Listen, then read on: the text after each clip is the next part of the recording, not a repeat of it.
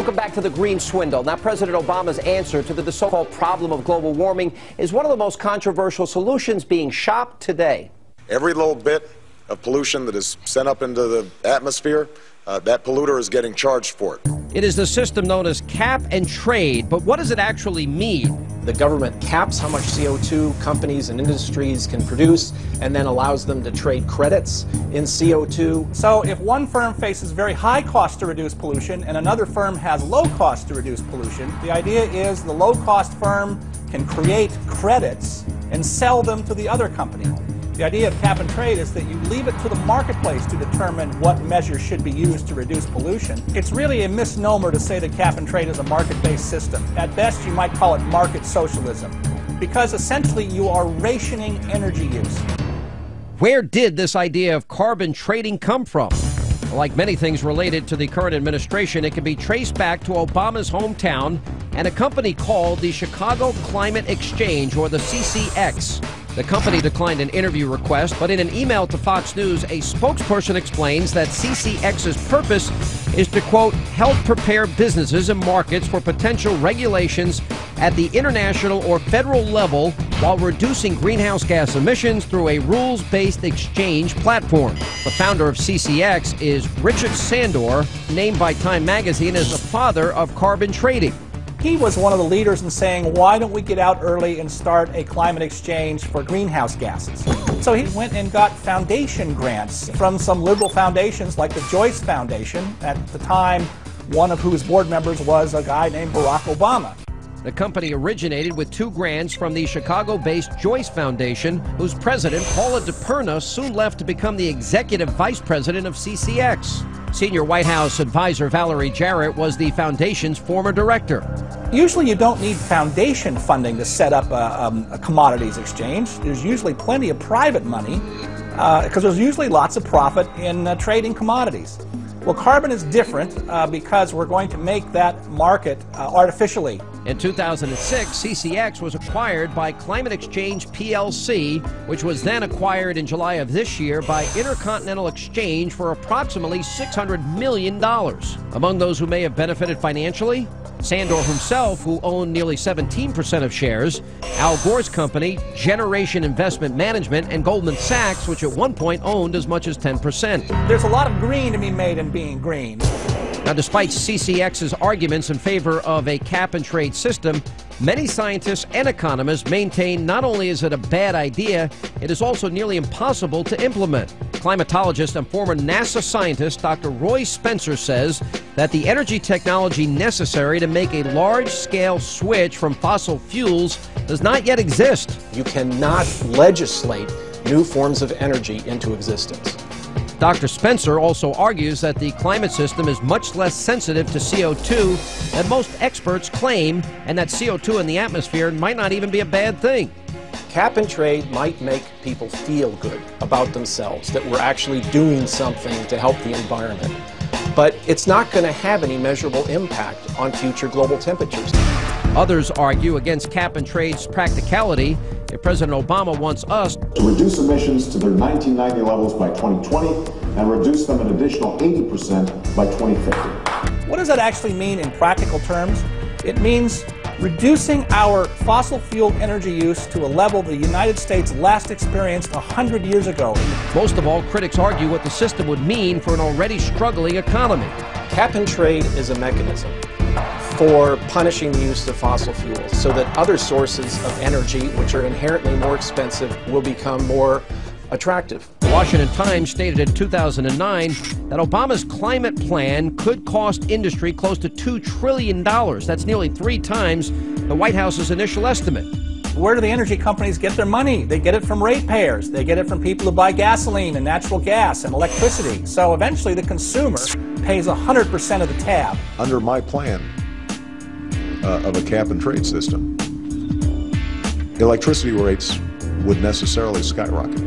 Once people saw that it was a huge tax increase folded into their energy bills, then people saw the economic impact, not only on their pocketbook, but also on American jobs and American competitiveness around the world.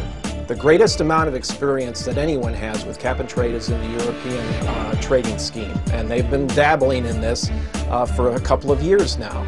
You've had a number of companies in Europe that have shut down factories or move out of Europe completely into developing nations that aren't suppressing their carbon dioxide emissions.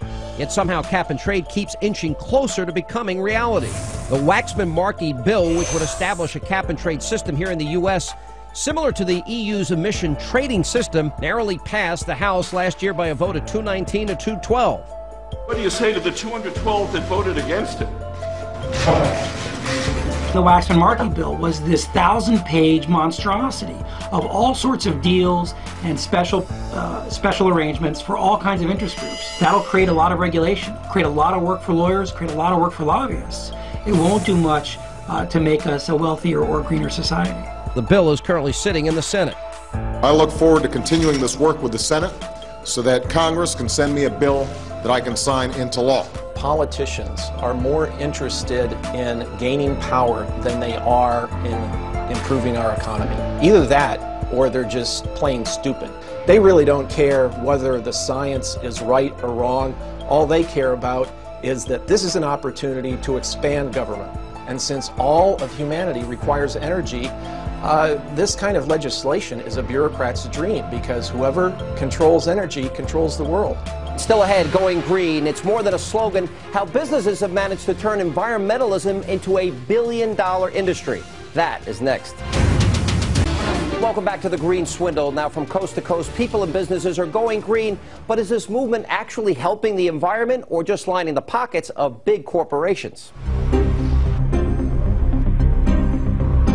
The green revolution is the solution to the financial crisis, the national security crisis, the debt crisis, and the climate crisis.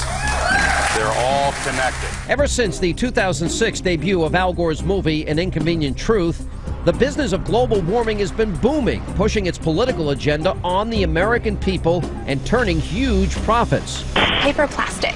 Plastic. Everywhere we look, Americans are bombarded with images and products pushing the green movement and the green lifestyle. You have the media wanting to sell newspapers. Hey, what's going to be the best headline here? The truth? Climate continues changeable, not very exciting.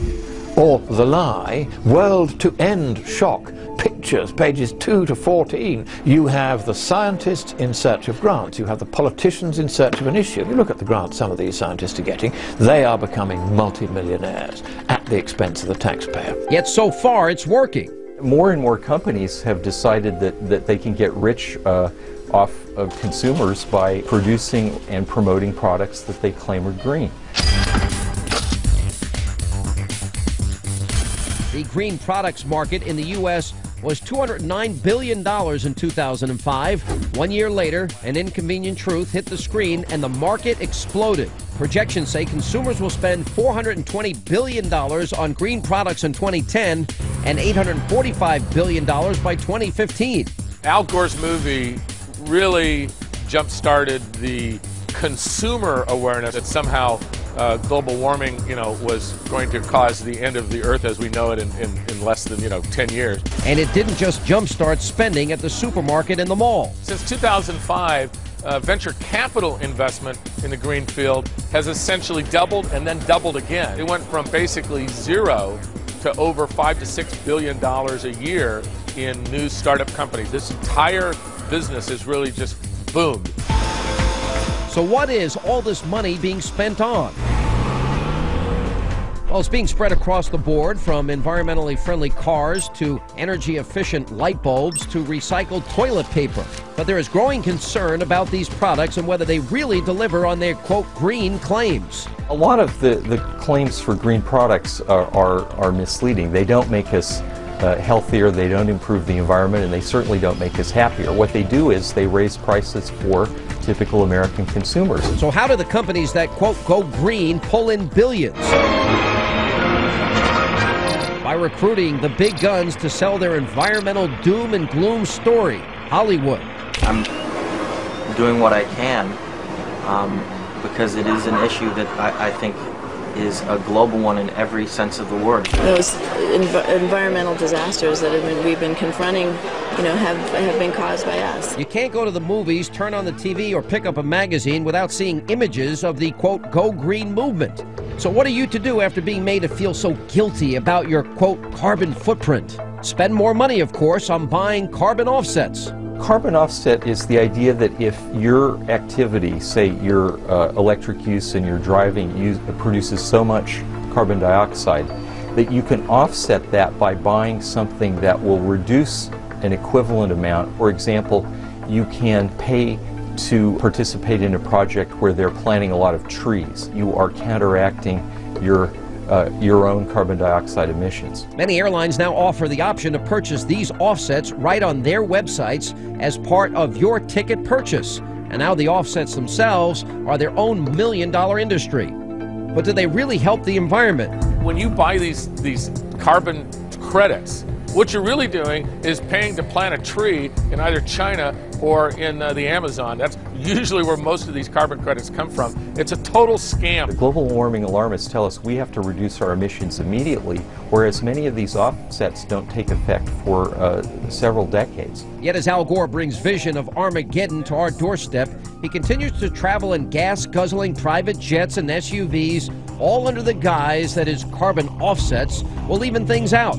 You see people like Al Gore, former vice president, claiming that all of his activities are fully offset, that they buy carbon offsets to counteract all of the emissions that he produces from flying around in his private jet plane. These carbon offsets are meant to make people feel less guilty about their high-flying lifestyles. Although Hollywood's influence is massive, a more powerful force has even more say over what you buy and how you live. The threat from climate change is serious, it is urgent, and it is growing. The green revolution has taken hold in Democrat-controlled Washington.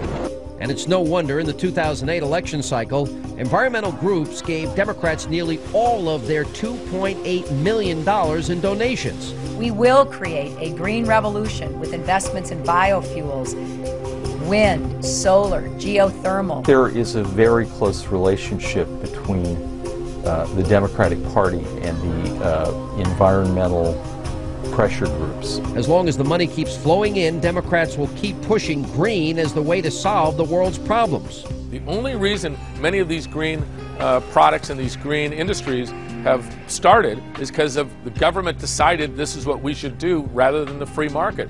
And we know that when the government decides versus a free market, it's going to be wasteful, it's going to be probably illogically put together, and guess what? Most of these projects aren't. But with the fear of doomsday scenarios pushed by the Al Gores of the world, Americans continue to sink their money one green thing after another, with not much to show for it other than the swelling bank accounts of those selling the products. At the end of the day, if we adopt the green economy that President Obama keeps talking about, we're going to be poorer and we're not going to have a better environment. And we will continue to follow these important stories, but that is all the time we have tonight. As always, thank you for joining us.